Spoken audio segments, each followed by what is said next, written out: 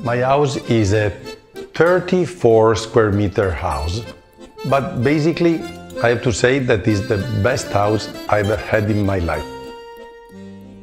There was in the paper, in the most important paper in Italy, there was a big article. All the friends knows where I live and how I lived. I'm very happy to be here. I love more and more China.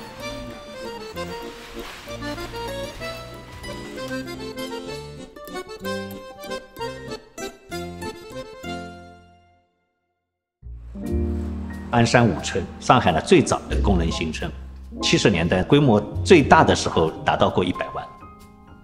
Aldo 是孟菲斯的创始人之一。2018年的时候呢，我摔断了腿，他带着他儿子来看我，我跟他讲我们在做的这个社区项目。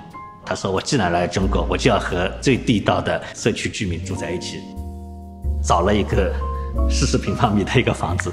也许这是上海最近这个几年里面被全世界媒体报道最多的一个公寓房。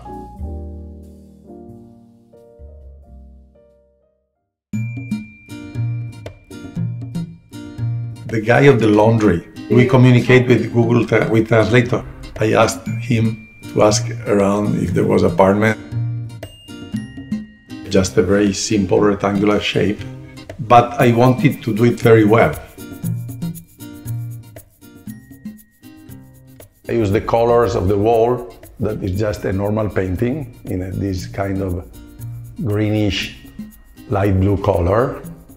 I wanted to have a not expensive material. The floor is a floor of an old house that I found from these people in Hangzhou.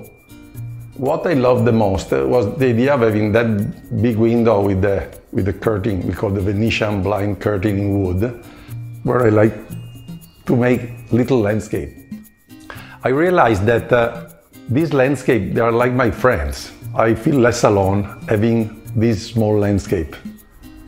Today, the kitchen they design is always beautiful kitchen, but no life inside. It's the best kitchen I've had in my life too. Because it's very small, I can reach everything without moving. I'm very lazy.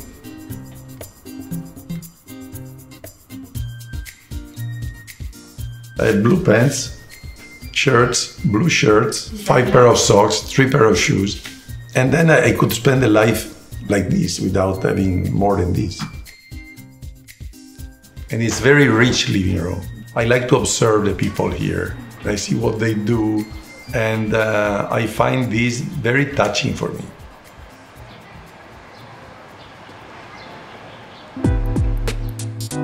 当时我们提出来找这么一个阵地，把我们学院的很多的这个实验室搬到了这个社区里。大学、企业、个人、老师们形成了这么一个社区，自发形成了这么一条街。希望呢，未来的大学不是被那个围墙圈起来的，社区是大学的延伸，比大学还要再更接地气的这个课堂。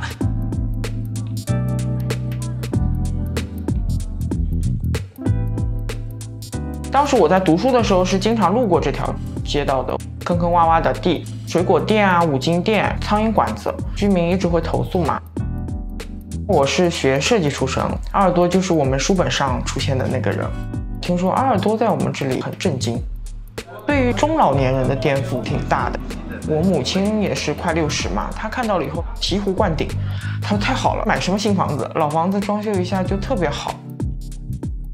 我是4月份左右就接管了这个空间，把这条街做改造。社区里面有很好的让他们工作创业的地方，租金优惠。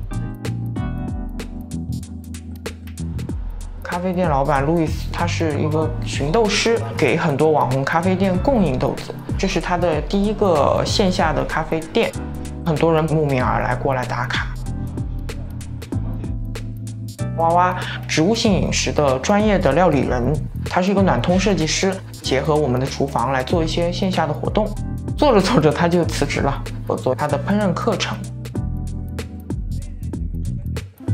学生社团合作，给这边的居民植物导览，老的居民过来浇花，问咖啡店讨咖啡渣，各种各样的互动出来。碰到很多就是过来喝咖啡的人，很惊喜的发现他们买房子的其中一个原因是因为这条街。有一对做建筑设计的夫妻，他们就在阿尔多隔壁的一栋楼买了一个60平不到的房子。这2年才兴起的，因为常规处理法现在处理出一些英国的这个设计博物馆British Design Museum 在疫情期间，他选了一系列代表未来生活方式的案例，选到了这个案例。道理很简单，疫情期间家突然之间又承担了几乎这个城市的所有的功能。放大这个家呢，就是社区，大家的价值观也会发生改变。很多人就不愿意回到市中心去那个高层的这个办公楼去上班了。疫情期间，这个实验室发挥了很大的功能。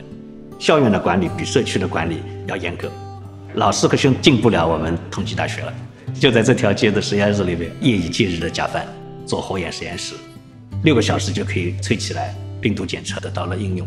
几乎在中国国内哪里有疫情，一定是会有。这个社会是需要灯塔的，大学去扮演一个指引这个社会发展未来的这么一个角色，个人也好，企业也好，就愿意来加入，社区成为城市的一个创新的策源地。